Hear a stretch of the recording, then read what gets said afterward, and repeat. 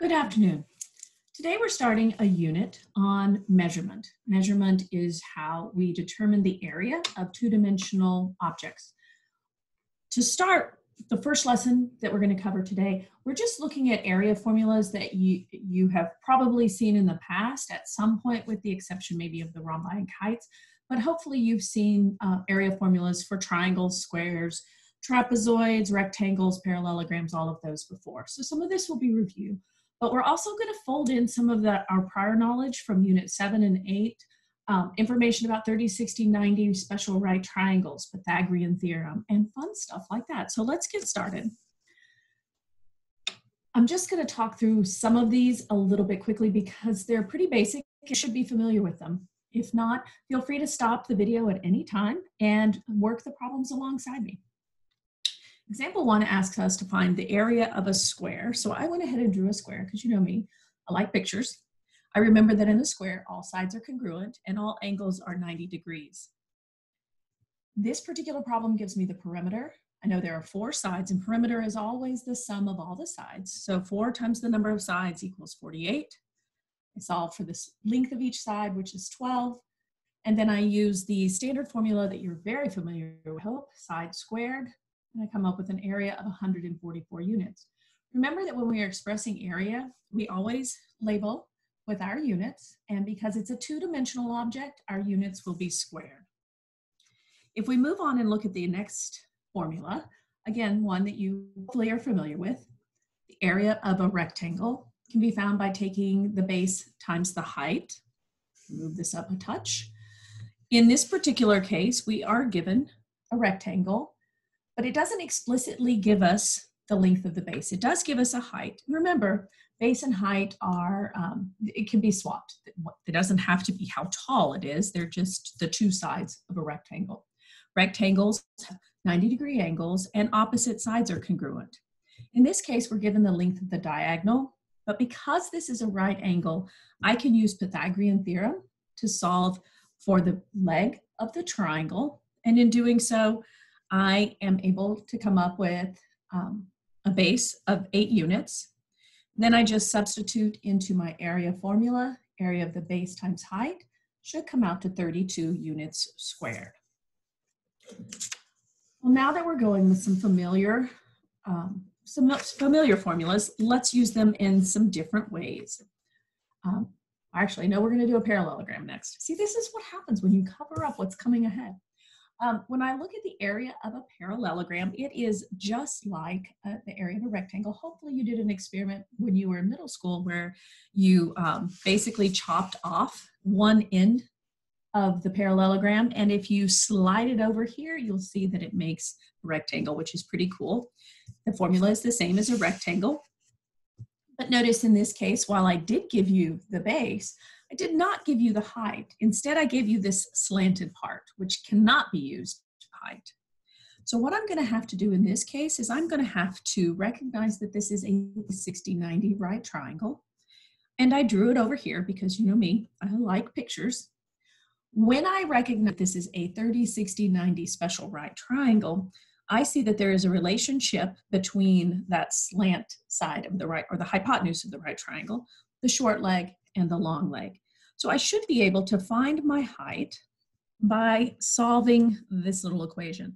So I don't know why I wrote that there. I'm going to take this one. 12 equals 2x. So the short leg of this right triangle is 6. And that means that the height of my parallelogram should be 6 square root 3 units. Once I know what height is, I can substitute that into my formula. And I know that my base is 15.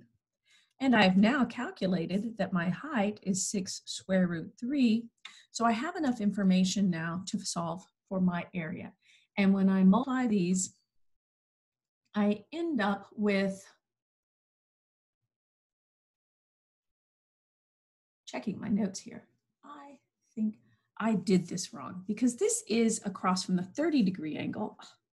See, it helps to go back and check. This is your square root 3, so my height is actually just 6. I don't know why I had that there.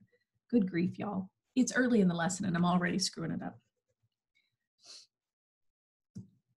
I'm sure some of y'all caught that. Okay, across from the 30-degree angle is x. Across from the 60-degree angle is x square root 3. My height is 6. My area is 90 units squared. Sorry about that, folks. Okay, let's see if we can do something that Ms. Palmer actually knows how to do. Let's look at triangles. You have probably learned that the formula for a triangle is 1/2 the base times the height. Remember, the base goes all the way across one side of your triangle, and the height is at its perpendicular from a vertex to that base. We have a picture. We love pictures. I noticed first off that this is an equilateral triangle, which means all of my sides are going to be 8 in length. That is that my base, wherever it happens to be or wherever I happen to draw it, is going to be 8. I went ahead and dropped an altitude because that is the height of my triangle. It goes from the vertex to the midpoint of the base.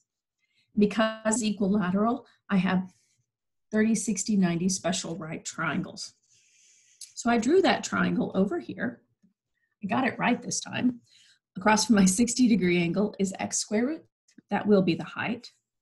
I was given the side of the hypotenuse of this right triangle as 8, which is equal to 2x. So if I solve this, 8 is the hypotenuse. That means the short leg of this triangle is 4, and my height will be 4 square root 3. So I'm just going to write this down, and have enough information to actually find the area. My area is going to be 1/2 the base, which we said was 8, because all sides are equal, and my height was 4 square root 3. You can do this calculation any way you choose. What you should end up with is 16 square root 3 units for your area. And I'm going to remember that it's units squared because we're talking about a two-dimensional object. I did better on that one. All right, let's see what comes next. Next is a rhombus. I doubt that you've ever seen the formula for a rhombus, but perhaps you have. The area formula for a rhombus is 1/2 the first diagonal times the second diagonal, D1 times D2. These are the lengths of our diagonal. Let's do a quick review. When you're looking at a rhombus, remember that the diagonals of the rhombus are perpendicular, creating right triangles.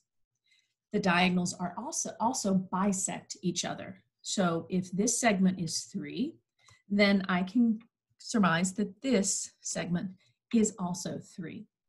So I can find the length of one of my diagonals, but I don't have enough information to find the length of the second diagonal. First things first, the length of the first diagonal is going to be 3 plus 3, which is 6 units. And I don't know the length of the second diagonal. But I do have a right triangle, so I can use Pythagorean theorem. 3 squared plus the side I don't know, b squared equals 5 squared, which is the hypotenuse across from the right angle. I solve, and I end up with a side of this right triangle as being 4. So if this half of the diagonal is 4, then this one is also 4, making my total diagonal 8 units. So now I have enough information that I can actually find my area. My area is going to be 1/2 my first diagonal, which we said was 6, times my second diagonal, which we calculated as being 8.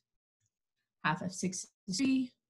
3 times 8 is 24. So my area for this rhombus is 24 units squared. Pretty cool, huh? Only a couple more. The next one we're going to look at is the area of a kite.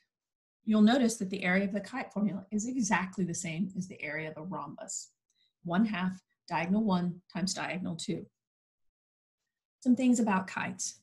Remember that in a kite, the diagonals are perpendicular and the consecutive sides are congruent, but opposite sides are not congruent. In this particular example, they gave us all the information we need. Diagonal 2 or diagonal 1, it really doesn't matter. One of my diagonals is 14 units. And I labeled it differently here than I did here. You got to wonder where my brain is sometimes. And then my other diagonal, we'll make this into a capital 1. My other diagonal is going to be the sum of these two because I'm going from one vertex to the opposite. So in this case, that would be 6. So if I want to substitute in what I know, I'm going to do half of 14. Don't look at my numbers. Times 6. Half of 6 is 3. 3 times 14 is going to give me 42. You could also do half of 14 is 7. 1 times 6 is 42. That's how you can use some mental math to make this a little bit faster. So the area of this kite is 42 units squared. All right, last one, area of a trapezoid. Turns out trapezoids are so interesting, they have 2 area formulas. The first is 1/2 the height times the sum of the bases. The second is the median times the height. And if you'll remember, the median can be found by just taking 1/2 of base 1 plus base 2. So really these two formulas are exactly the same. It's just that sometimes I know the median and I don't know the individual bases. Sometimes I know the bases, in which case I could solve for the median, or I could go directly to the area. In this particular case, just to give you something that perhaps you haven't seen before, we were given the median and the height. So to find the area of this particular trapezoid, I'm just going to do some real simple substitution. Do 18. I'm going to multiply this by 6, and that ultimately should give me the area of my trapezoid. Comes out to 108. 108 units squared. If I hadn't been given the median, or if I was given one of the bases but not the other, I could use 30, 60, 90 right triangles. If this was a 60-degree angle, I can use Pythagorean theorem because it is a right angle. If I know 2 of the sides, there's lots I can do here. Also remember that the median of a trapezoid splits the sides into 2 equal pieces and is perpendicular to one of the bases. That might help with some of the more interesting problems that you're likely to face. That's it for today, guys. Hopefully you see that Pythagorean theorem and our 30, 60, 90, 45, 45 special right triangles play an integral role in doing some more of the more sophisticated problems. Thanks.